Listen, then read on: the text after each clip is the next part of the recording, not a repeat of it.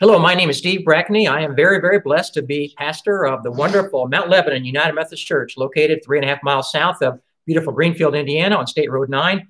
We are doing our 3 to 5 minute video for a church conference. And we have been missional throughout these days of COVID-19. First of all, through worship. We began online worship in mid-March after stopping in-person worship under the direction of Bishop Trimble. And we have continued online worship since resuming on in-person worship on June 14th, also in line with Bishop Coyner's directions. We have been reimagining worship in terms of not being tied to particular time and space. By online worship, we've been able to reach out beyond our local congregation.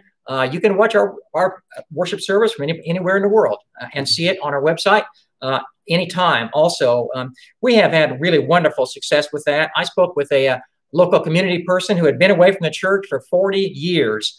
And I invited him to come back, and he has been with us regularly, online worship every Sunday since. We also applied for a $5,000 grant from the Center for Congregations, a Lilly endowment, and we were able to purchase professional video quality equipment for our online worship, and we're now in the process of installing this equipment. So we definitely have been missional in terms of outreach and worship. Now our wonderful lay leader, Gary McCoy, will share about our mission through outreach through dollars. Gary? Thank you, Steve.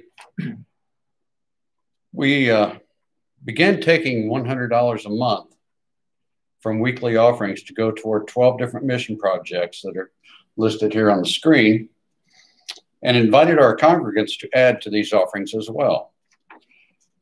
We have continued 100% payment of conference and district tithes, and we received a $46,000 bequest from a person with no direct connection to church except to be aware of our community mission and ministries.